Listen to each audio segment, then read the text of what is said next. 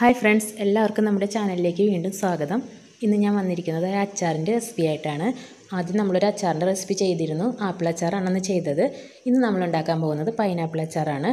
വളരെ ടേസ്റ്റി ആയിട്ടുള്ളൊരു അച്ചാറാണിത്. എല്ലാവരും ട്രൈ ചെയ്ത് നോക്കുക, എല്ലാവർക്കും ഇഷ്ടപ്പെടും. അപ്പോൾ നമുക്ക് നമ്മുടെ പൈനാപ്പിൾ അച്ചാർ എങ്ങനെയാണ് ഉണ്ടാക്കുന്നതെന്ന് നോക്കാം.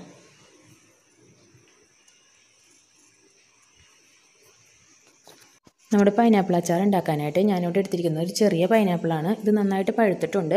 അപ്പോൾ ഞാനത് ചെറിയ കഷ്ണങ്ങളാക്കി നുറുക്കി എടുത്തിരിക്കുകയാണ്. പിന്നെ നമുക്ക് വേണ്ട സാധനങ്ങളാണിത്. ഒരു 10 അല്ലി വെളുത്തുള്ളി, ഒരു ചെറിയ കഷ്ണം ഇഞ്ചി, 4 പച്ചമുളക്.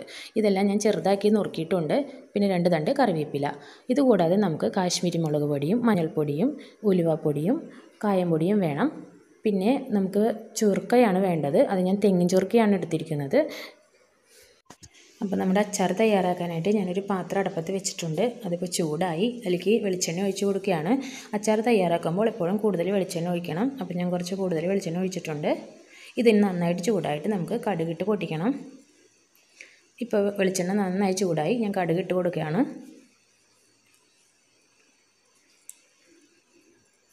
കടുക് നന്നായി പൊട്ടി. ഇതിലേക്ക് ഞാൻ ഉണക്കമുളക് ഇട്ട് കൊടുക്കുന്നുണ്ട്. അത് ഞാൻ ഇൻഗ്രീഡിയൻസിൽ പറഞ്ഞിട്ടുണ്ടായില്ല. നമുക്ക് ഇഷ്ടമുണ്ടെങ്കിൽ ഇട്ടാൽ മതി. ഞാൻ എന്ത് അച്ചാർ ഇടുമ്പോഴും ഉണക്കമുളക് ഇടാറുണ്ട്. ഇത് ഇഷ്ടമില്ലാത്ത ആളുകൾ ഇടണ്ട. അപ്പോൾ ഉണക്കമുളകും കറിവേപ്പിലയും നമുക്ക് ഇട്ട് കൊടുക്കാം. ഇനി നമ്മൾ എടുത്തു വെച്ചിരിക്കുന്ന വെളുത്തുള്ളി, ഇഞ്ചി, പച്ചമുളകൊക്കെ ഇതിലേക്ക് ചേർത്ത് കൊടുക്കാം.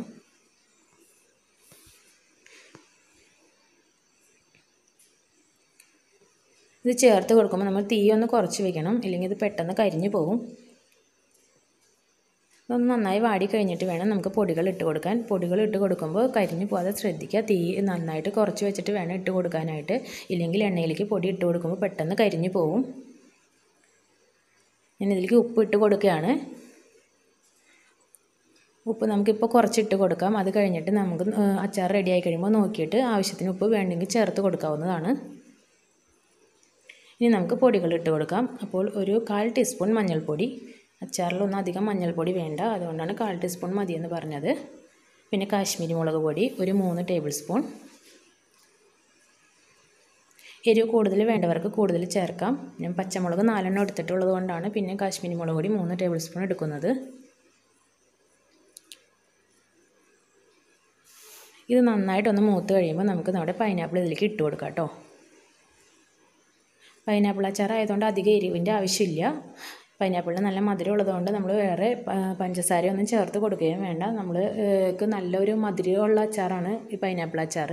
അതുകൊണ്ട് എരിവിൻ്റെ അധികം ആവശ്യമില്ല. ഇത് നന്നായിട്ട് മിക്സ് ചെയ്ത് കൊടുക്കാം. തീ കുറച്ച് വെച്ചിട്ട് കൂട്ടി വെക്കരുത്. പൈനാപ്പിൾ പെട്ടെന്ന് ഉടഞ്ഞു പോവാതിരിക്കാനാണ് നമുക്ക് പതുക്കെ തീ കുറച്ച് വെച്ച് ചെയ്തെടുത്താൽ മതി. ഇപ്പോൾ ഇത് നന്നായിട്ട് മിക്സ് ആയിട്ടുണ്ട്.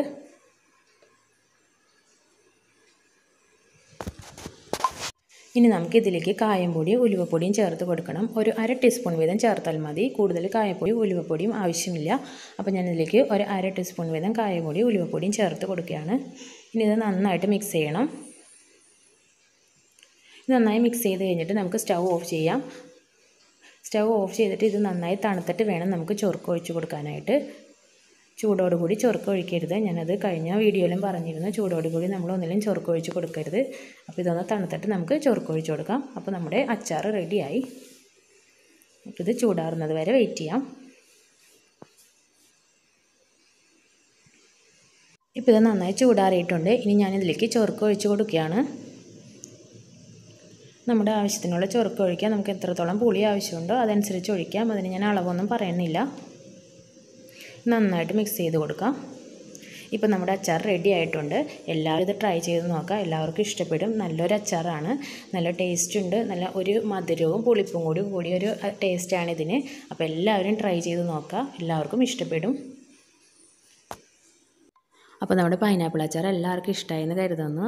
എല്ലാവരും ട്രൈ ചെയ്ത് നോക്കുക. എൻ്റെ അഭിപ്രായം എന്നെ കമൻറ്റ് ബോക്സിലൂടെ അറിയിക്കുക. ഇഷ്ടമായെങ്കിൽ ലൈക്ക് ചെയ്യാനും ഷെയർ ചെയ്യാനും മറക്കരുത്. പിന്നെ നമ്മുടെ ചാനൽ ഇതുവരെ സബ്സ്ക്രൈബ് ചെയ്യാത്തവരുണ്ടെങ്കിൽ സബ്സ്ക്രൈബ് ചെയ്യുക. അപ്പോൾ നമുക്ക് ഇനി പുതിയൊരു വീഡിയോ ആയിട്ട് വീണ്ടും കാണാം. അതുവരെ എല്ലാവർക്കും ബൈ.